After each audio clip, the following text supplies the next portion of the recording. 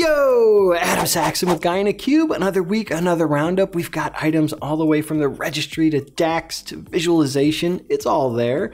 If you're going to be at Microsoft Ignite, we are going to be doing a meetup. It's going to be Tuesday, November 5th. We will have more details out on both Twitter and in next week's roundup, so stay tuned. If you're finding us for the first time, be sure to hit that subscribe button to stay up to date with all the videos from both Patrick and myself. And with that, let's dig in.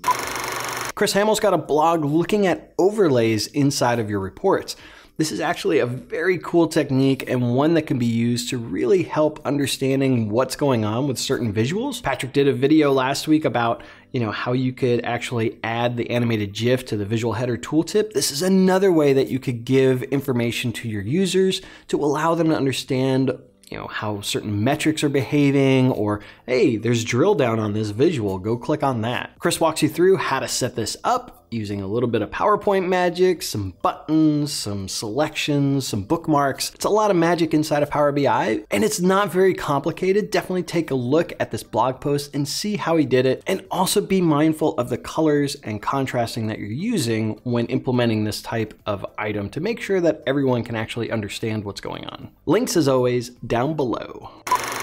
Marcus Wegner's got a blog post looking at how you can adjust your language for Power BI Desktop if you're dealing with multiple languages. In his case, it's German and English. This is just a simple trick of editing the registry in order to allow Power BI Desktop to understand what locale it's actually dealing with. And Marcus walks through the steps in this blog post to show you how you can actually accomplish that. Big word of caution: if you are going to be editing your registry, please be careful. If you're not comfortable with it, don't do it. But it's a neat technique, and I wanted to pass it on to you. Links, as always, down in the description below, along with links for all the items in this week's roundup, including some bonus items, so go check it out.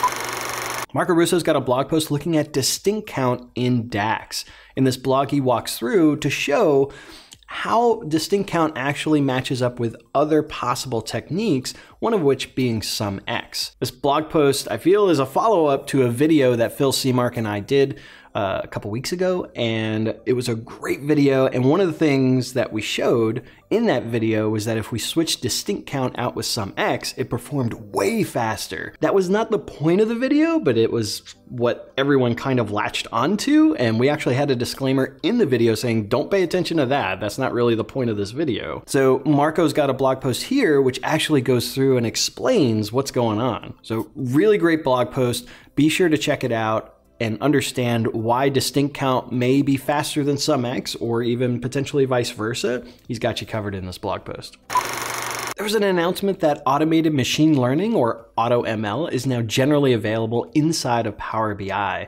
This is actually a feature. If you're going to use it, it requires Power BI Premium or Power BI Embedded in order to use. But if you are using it, it is now generally available, and they've done some updates to the items that were there. For example, being able to control training time and also updating the training report to let you get more insights into what actually happened, and also updating the existing AutoML items that were already there. This is a great way to implement some machine learning items, especially if you don't really have any background in that and not quite sure what to do. AutoML is a great way where you can go ahead and create those models with little to no knowledge about it and be able to implement that inside of Power BI. So it's very cool.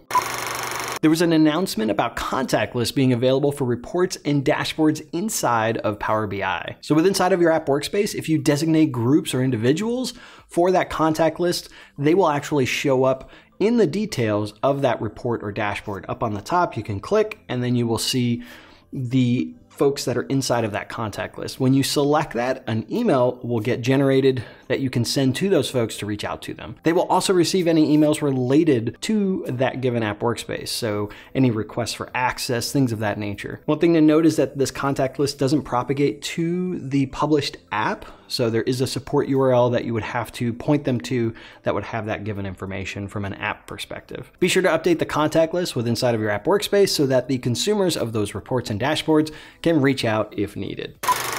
We got the Power BI Service and Mobile September 2019 updates. This is just kind of a roll-up of what happened in September. There weren't a ton of items in this given blog post, but there were a couple of cool items. The one I liked the most was the new look for the Power BI mobile app. It actually looks really cool. Some of the updates that were made were very interesting, and I'll have a link to a video that Patrick did about that update. There was also the ability to update template apps, as well as some roadmap updates. Be sure to check out the blog post to look at all the updates that happened in the last month. Links down below. All right, I want to pass this off to you. What was your favorite item this last week? Maybe it was something I mentioned, maybe it was something I didn't.